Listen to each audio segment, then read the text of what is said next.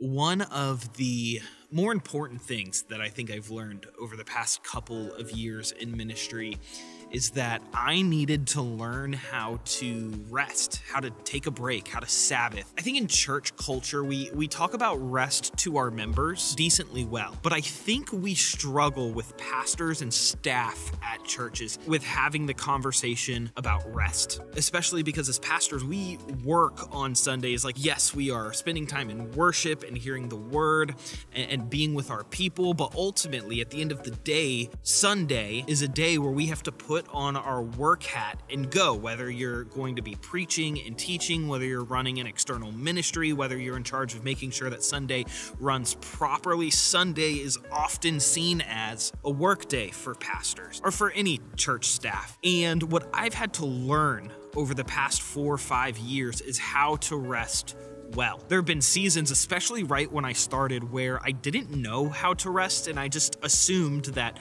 Saturday and Sunday were going to be my days off and I just wasn't going to work. But what I realized was that after being in the rhythm of working on Sundays, I remember my first Sunday where I was at church running student ministry and I came home after a long day, fell asleep for 17 hours. I was exhausted, and I knew that if I wanted to keep this pace up, if I wanted to do this week in and week out, I had to set up some healthy rest boundaries. So before I run out of sunlight, I want to give you the 3 things that I've tried to learn over the past couple of years and hopefully can help encourage you in your journey to figure out how to rest well. The first one is pretty simple, and it's that you need to find your Sabbath. Sunday can't be it because you're working. So you need to find a day during the week where you can just rest. I know a lot of churches choose either Monday or Friday. At my church, it's Friday. And so all of our church staff has Friday off. And so I don't do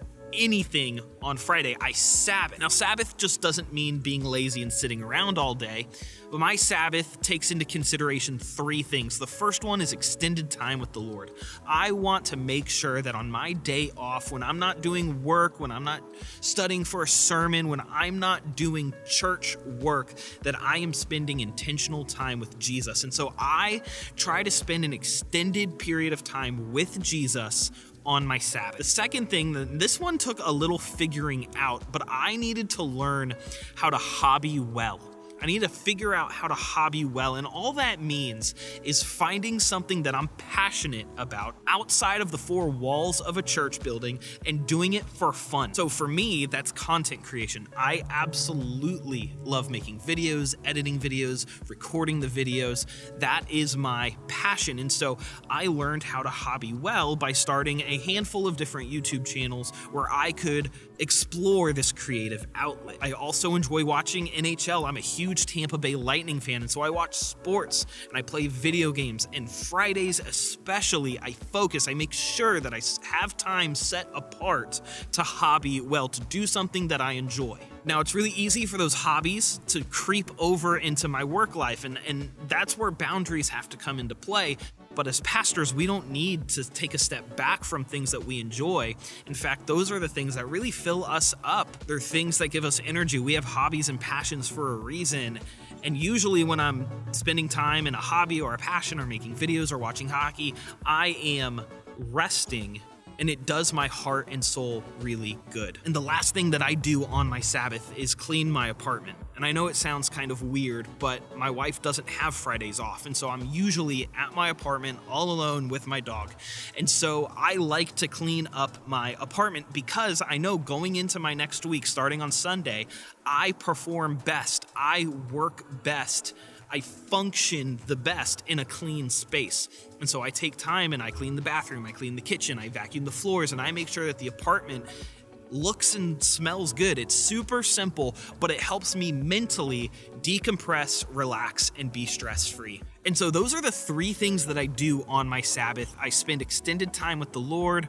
I have figured out how to hobby well, and I also clean my apartment. One thing that I do every single day, regardless of if I'm Sabbathing or not, is I work out. Now, this does me really good, and it also just helps me keep my body in shape. It's something that growing up I didn't really care a lot about, but as I've gotten older, I've just come to the understanding that I want to take good care of the temple that God has given me. And I realized that working out just a handful of minutes each day can help me pursue that without taking up a ton of time. So that's something that I've implemented this year that I've really began to enjoy, and it also gives me an outlet just to relieve some stress, especially coming home from a long day of work. Hopping on the stationary bike or going to the gym and lifting weights has been something that has really helped me decompress at the end of the day. And so guys, if those things were helpful for you, let me know down in the comments what video should I make next. Make sure to like this video, subscribe, turn the bell on for notifications, and I will catch you guys in the next one. Until next time, take care, and God bless.